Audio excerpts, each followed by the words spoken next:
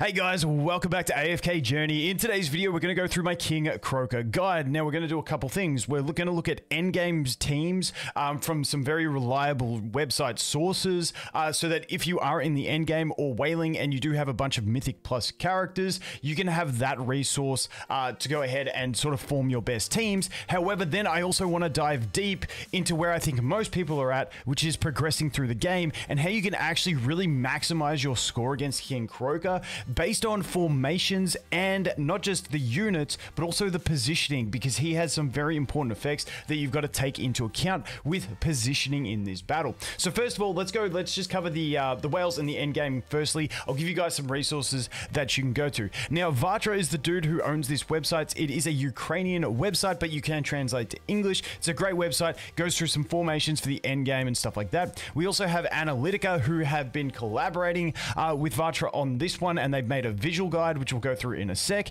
And then the other one we have, this is for more beginners as well, is Pridewind, because they do go in for deep write-ups into a bunch of different characters. If you're missing characters, they have a bunch of sub options and stuff like that. They go in depth into a lot of characters, whereas these two sites are more catered towards that end game experience. And like I said, they made this amazing infographic with all the bosses, but for this one we are going to focus in on the King Croaker, and we're going to go through some of the King Croaker teams and have a quick chat about them. I'm not going to spend too much time because once again, I don't think many people are at this, and then we will go through the free-to-play side to things, low spenders, and progression. So when we look at teams like these, Team A is best team.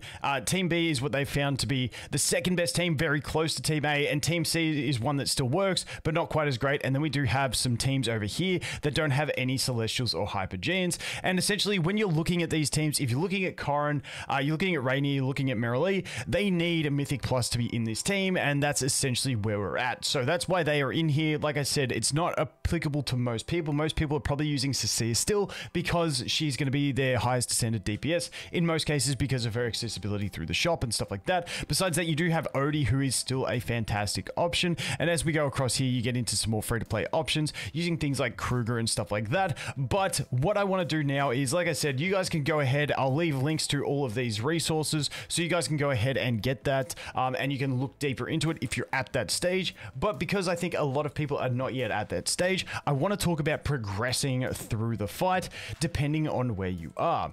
Now, there's a few key things in King Croaker's kit that we really have to look at. The first one is this one. Releases a magic bubble to defeats an enemy. It hits. It just happens at 15:33 and 15:35 and 55 seconds into battle. This one is very important because it is a one-shot. Yes, Thorin can revive. Nothing else can immune it. Thorin is the best unit for this, and that is just the way it's going to be. If you don't have Thorin, you are going to be doing less damage in King Croaker because he's going to be killing your units instead of having Thorin with the 2 lives. The other one is this one that launches the AoE bomb. These are the two most important ones that I want to focus on because this is what affects your positioning. Now, when we take a look at optimal teams in the early game, I really like this kind of team. Now, I am using the haste artifact as well. I just like this one. In most fights, there are some situations which you want to use other ones, but in general, this fight, I do like the haste one if you've unlocked it. If you haven't unlocked it, you can go with the attack speed one, and you'll be perfectly fine. Now, there are different ways you can play this. There are many different ways you can play it. You can run Thorin in the front row. I kind of like Smokey because Smokey then gets a few attacks, helps Thorin stay chunked up, also helps Smokey's range when you're running multiple melee, so that he can heal more allies in the melee range and stuff like that. So I like Smokey in the front. You can run Thorin in the front, depending on the situation. Now, as we move past that, you can see here, I have Kruger up here. Now, sometimes you might want to put Kruger back further so that Thorin takes the first bomb. So when we look at that bomb that he uses, it's a one hit kill. So often you want Thorin to take that because Thorin dies and then he revives and then he can die again, and then you've still got your damage deals in there and you got Kruger in there. What I actually do in this circumstance, and if you haven't tried this and you're struggling for damage, definitely try this, and then I'll talk about different subunits that you can use as well. But my Kruger is very low ascension. So the problem happens that after Thorin dies 2 times to the one-shots, and the Croaker changes his focus target to Kruger, my Kruger dies to normal attacks. So he dies to normal attacks, and then I get one shot on the third one on one of my other characters. So by me putting Croaker here, his defense shred lasts the entire battle. So he can go in there, and what he does from this position is he gets the aggro first up. He can survive until the first bomb. He gets one tapped, but the main thing that he does, especially at low ascension, is apply the shred. And so that's already on there. And that then allows my Thorin, who can survive all the basic attacks, to live up until the next the next two bombs. So he gets bombed twice, and no one else dies to the bomb except for Croaker and then my Thorin. So that is that strat. Now, the other thing in this you'll notice is grouping. So you can, and once again, this is just because where I am. And if I was at a different stage and you might be at a different stage, your formation can change according to what's happening in the fight. And you've just got to sort of feel it out. So the reason I have Odie and Cecilia grouped really closely to my Smokey is because I want his AoE water bomb to land on them. Because if it lands in the melee range with my my Croaker and my Thorin, and eventually I'll have Mr. Carlisle there as well, then it can kill them faster. And once again, I have that issue with cycling the bombs. So I want these three together so that the bombs go there. Otherwise, I could do something like this. And as long as these two are within 3 tiles of my Smokey, they're still going to be healed after his first ult, but then they won't be in range of the bomb. But the problem with that means then his bomb will be going into melee range. However, if you have better invested melee heroes, you might want to do the spread so that it does go into melee range, and that might help you more. Like I said, there is no one size fits all for this stuff. It just depends on the situation and what you have and how difficult the boss is for you, whether you're just entering a new phase of it or whether you're, you know, pushing to get that 100%. Now, another unit you can use to sub, like I said, if you don't have Thorin, unfortunately Thorin is like the one, like honestly, Smokey's super important too, but Thorin is the most important. If you don't have him, you can just run whatever you want in that slot, whether it be another DPS, another tank to get hit first. It's just a real sketchy thing without a Thorin, unfortunately. The boss fight, like eventually everyone should have a Thorin. RNG's a bitch, I know, but once you get him, put him in, you can run an Antandra, a Brutus, something like that, but nothing else is going to get that second life, which is such an important thing to do. But you could also maybe run another DPS in that situation as well. And then Smokey, if you don't have Smokey, your main substitutes, you can probably use a Huon. Huon is going to have that sustained healing. And depending on how offensive your team is, you can also run yourself with a Coco. Now, past that, another strat you can do is running Coco with the Smokey to get some extra mitigation. Like I mentioned before, how my Croaker dies really quick, but I prefer the strategy of letting Croaker die to the first bomb as what I do, because Croaker ends up giving me more damage amplification or more total damage from my experimentation than running the Coco with her attack buff. I just find Croaker's shred gives me more throughput in general and gets me to higher scores, but Coco is definitely an option if you want to play it. So now what I want to do is I want to show you guys the difference in a couple formations. So I'm going to put Croaker in here, and the first thing I want to show you is what happens if I put Croaker back and I allow Thorin to take the first bomb. So that's what I'm going to show you in this one. So let's jump in and take a look at this, just so you guys can visualize what's actually happening. So now Thorin is in the frontmost position, and Thorin is going to be getting the focus from that first bomb, or he should be. Sometimes some weird stuff does happen in this stuff, and he doesn't target the way I think he will, but he should. So now you can see here, he's using that bomb, and he's one-tapped the Thorin. Now Thorin is back up. Perfect. Let's keep going. So as you can see, Smokey, the best sustain unit for this. He doesn't get interrupted in this fight. As long as he's got the throughput, you're perfectly fine. So now we're still dealing more damage, and then he's going to do the bomb once again on those back row units because I don't want him hitting the front, and now he's killed my Thorin.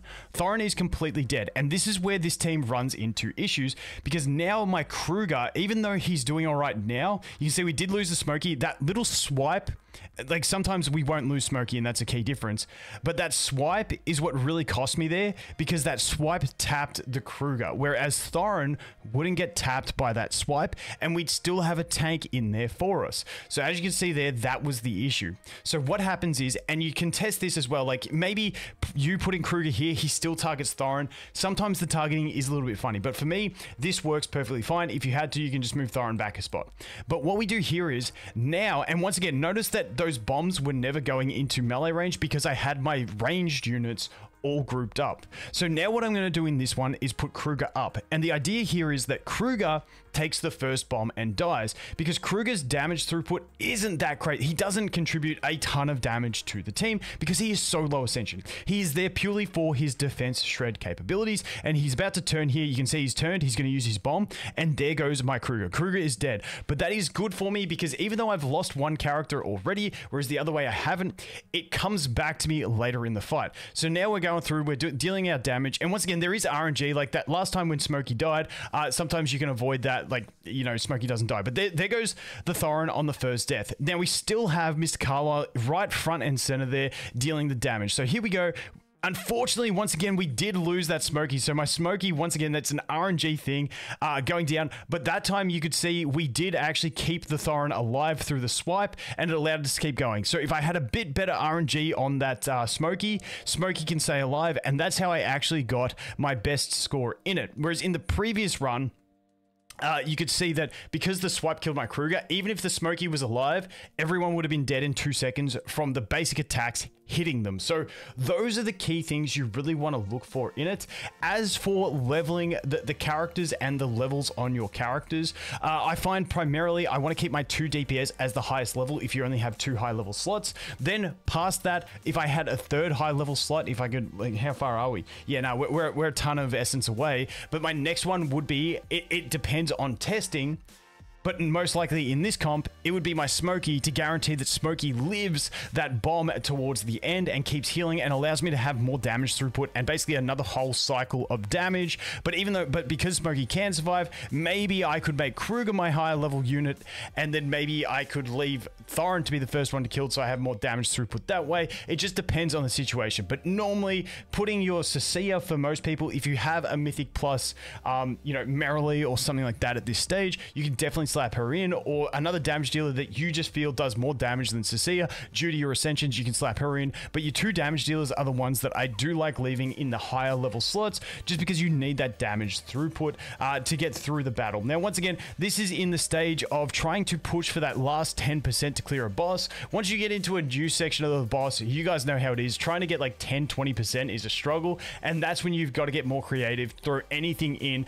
I often, when I get into a new stage of a boss, I normally put Odie in my back row, and I put this one on so that Odie can get ults off as fast as possible. I leave Thorin in the team to let the dot tick as long as possible and just see how we go. But that is a cheesy strat for when you get into a new difficulty of boss, which I don't think I'm going to be able to clear this stage of Croaker until I get one more character into that 101 range, but we will see how we go. But that is my general tips for progressing through King Croaker. The 2 key things that you want to manage with this character is the grouping of your units to control where his water bomb is going to land so that it doesn't disrupt your weaker units, and this is going to be custom depending on who you are and what your team looks like because of ascensions and stuff like that, levels as well. Then the next thing you really want to focus on is who his bomb is landing on. Like I said, for me currently, having the first bomb land on my Kruger is actually the best situation for me, because Kruger otherwise dies to a basic swipe later on in the battle and leaves my whole back row vacant, like available to attack, whereas having Thorin stay alive, it means that Thorin can still protect my back row later in the fight. So that's just some suggestions. Like I said, with this stuff, there is no one size fits all in the early game. As you're progressing, you've just got to play by your account and feel it out. But hopefully that gives you some tips that you guys can really take action on and hopefully get some better scores. And as always, guys, thanks for watching. Hope you have an awesome day, and I look forward to seeing the next one. Cheers.